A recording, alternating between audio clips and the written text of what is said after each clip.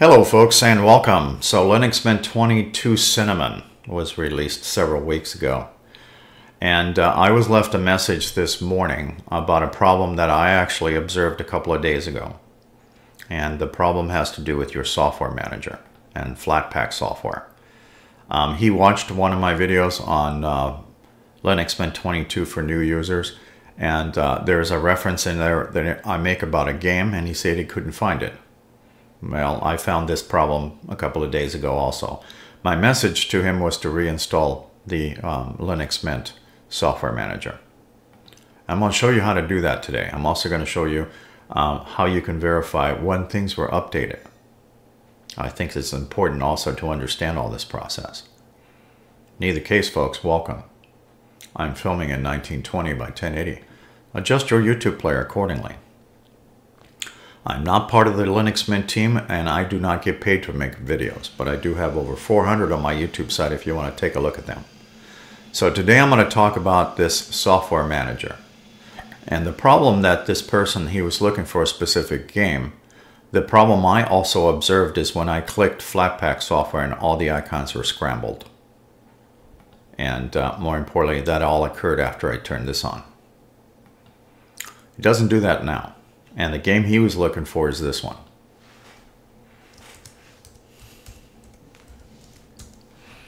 All right, Exonotic. It's an unverified piece of Flatpak software. You can only view it if you turn this on.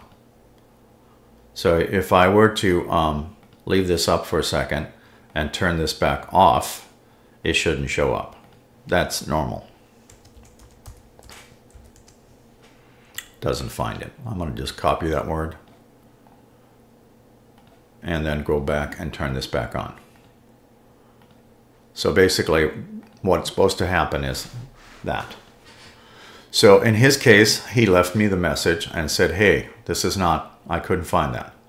Well, that's because I knew there was other problems in here. And I'm going to go out on a limb and say some of you other folks may have already seen this problem. So I'm going to show you how to reinstall this whole thing. So this thing is called Mint Install, and I'm going to leave this up on the screen. I'm going to click the Update Shield in here if you don't know how to do this. And we can look at history of updates, something that most people do not. All right, I can trace down when this actually occurred. So on August 6th, Mint Install got updated from 8.3.2 to 8.3.3. This was a bad update. It caused an issue in here, near as I could tell. So I only observed this a couple of days later.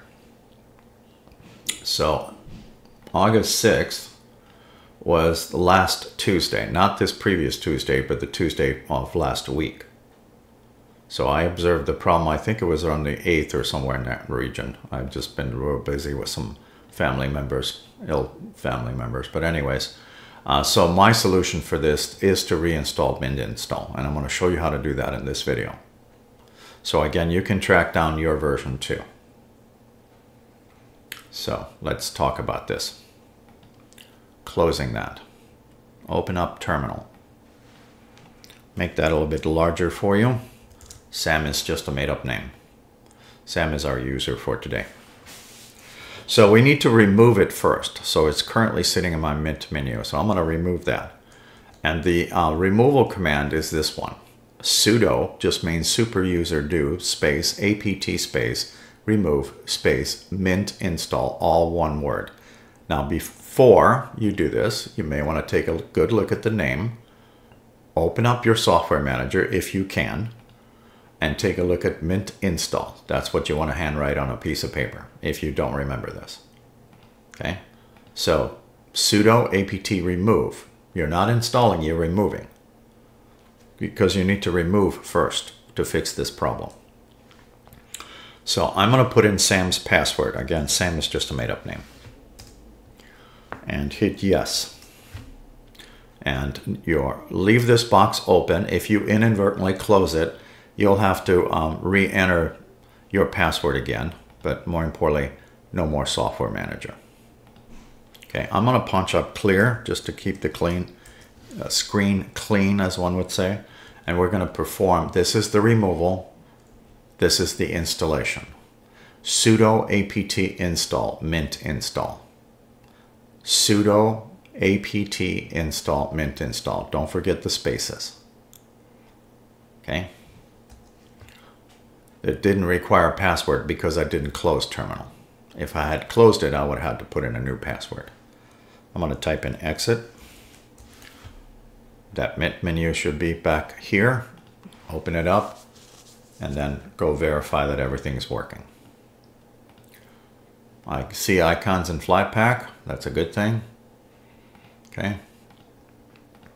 I could turn this back off, close Software Manager, reopen it.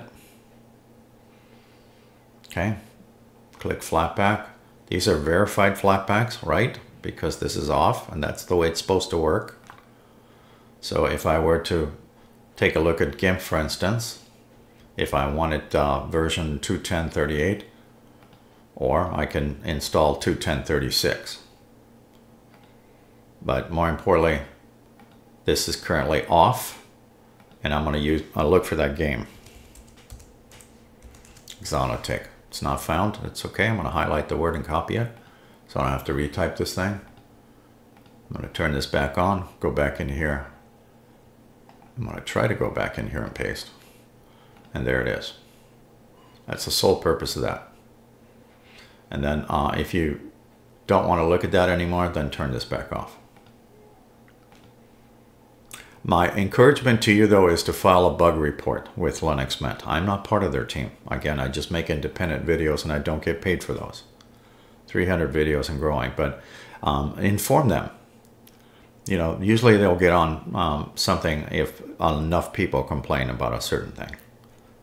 And again, but I just gave you a temporary fix for that. Or now you know how to reinstall your software manager called Mint Install. Thank you for watching.